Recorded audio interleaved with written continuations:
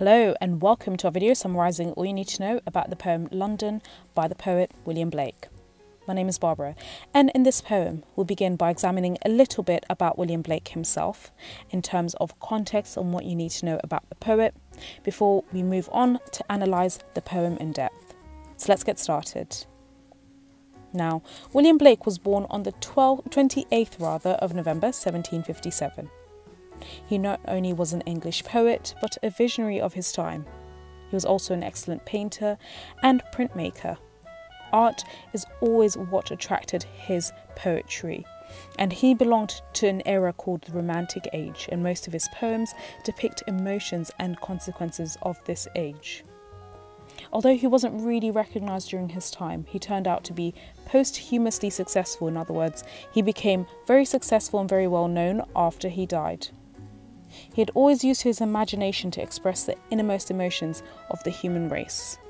Since he was most of the time in his own world of art, he was considered, interestingly, mad during his time.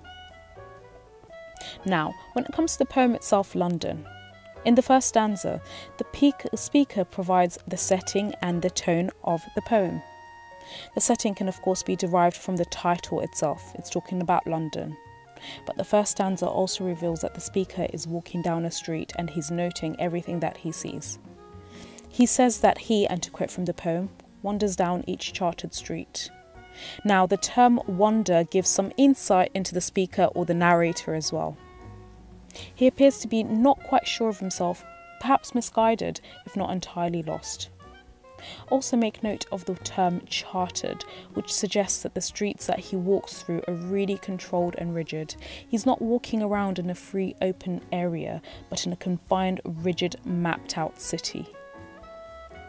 The speaker will then expound upon this idea later on as the poem progresses, and as he walks, he notices something about the faces of the people he's walking by.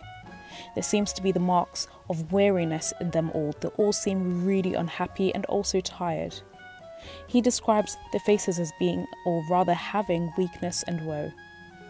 This sets up a tone of melancholy. There's gloom and sadness which seem to seep from the speaker's voice and pervade everyone he sees and all the passersby he describes. Now, when it comes to the second stanza, whilst the first stanza sets up the really melancholic tone of the poem, the second stanza gives us insight into the speaker's melancholy feelings towards the people that he sees as he passes them by. The speaker reveals that from the cry of the newborn infant to the cry of the full-grown man, he hears the, and to quote, mind-forged manacles. This gives us an insight into his despairing view of mankind. These manacles are described rather as shackles or some kind of chain that keeps a person imprisoned, and of course it's really interesting that these manacles are of the mind. It shows, of course, perhaps the best way to imprison someone in the most profound way is when someone's mindset is trapped. The fact that these chains are mind-forged also reveals that they are metaphorical chains created by people's own ideas. The use of the word ban reveals that these manacles are placed there by society. A ban, of course, is a restriction given by law. The speaker's use of words such as chartered, ban and manacles reveal his belief that society metaphorically imprisons people. Suddenly, it becomes apparent that the thoughts, pressures and ideas of society are under scrutiny here. Now, in the third stanza, the speaker digs even deeper into the reasons for his feeling towards humanity. He implies that the shackles worn by people and inflicted by society have some disastrous results. He begins with the chimney sweeper. The chimney sweeper was one of the most poorest within society. Do remember that chimney sweepers were young children of very, very poor parents who were expected to go up and to climb up chimneys and clean the inside of chimneys. Now, as a result, their life expectancy was threatened because of this line of work. They were constantly dirty and sick, and they often died very young from lung cancer. Now, therefore, these chimney sweepers were among the lowest class, and they were forced into this kind of work in order to provide for their families. Now, of course, the speaker noting this person and of course implying child labour shows just how disgusted he is at all these deprivations within London.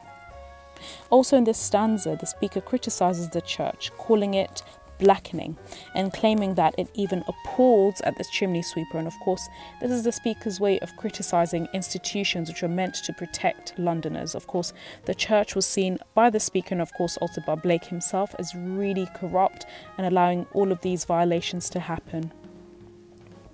Often the chimney sweepers, as I've mentioned before, were children. They were small enough to fit down chimneys, and these children were often orphan children, and the church was meant to be responsible for looking after them.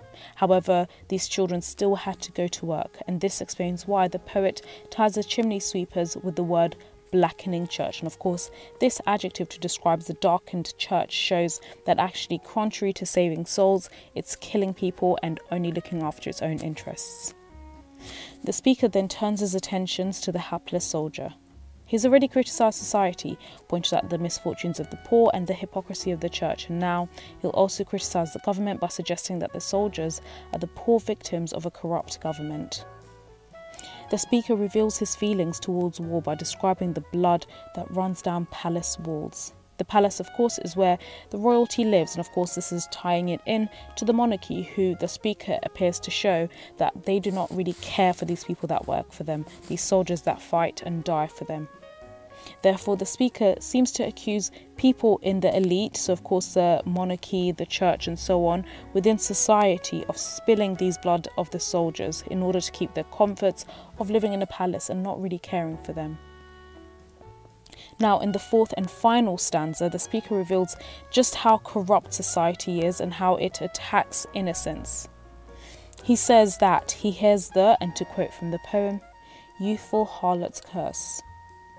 The idea of a youthful harlot suggests the poverty and corruption, that a girl who has yet to be a fully grown woman, she's still a youth, would be involved in prostitution is a real abomination. And of course this shows just the degradation that's pervasive within London. Then things become even more interesting as the speaker reveals the object of the harlot's cursing. Also, of course, bear in mind that this harlot is a term for a prostitute.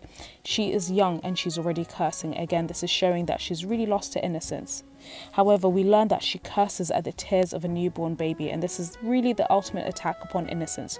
She has become pregnant as a result of being a prostitute. Now, the speaker doesn't reveal whether the harlot is the mother of the baby or not, but he does imply that rather than comforting this crying infant, she curses it, which really makes it probably quite certain that she probably is also the mother. This reveals the hardened heart of this young harlot, which represents the hardened heart of society at large. While the innocent shed tears, the perverted attack them. Therefore, the last line of this poem reveals the speaker's thoughts on marriage as well as how society treats marriage. Now, also, it's really interesting that the harlot apparently has blighted this marriage hearse. She has deranged marriage by having sold her body before ever entering into a marriage union. Although the speaker believes that the harlot has somehow damaged marriage, he also reveals his belief about marriage in the first place. The fact that he calls it a marriage hearse reveals that he views marriage as a form of death, and overall, the poem really criticises society, the church, prostitution, as well as marriage. The innocent baby shedding tears also represents those who are innocent in the world and how they are harmed in this world. They are few and they are scoffed at. They're also infants, but not to be left to be innocent for long, as the innocence is blasted by the cry of the perverted.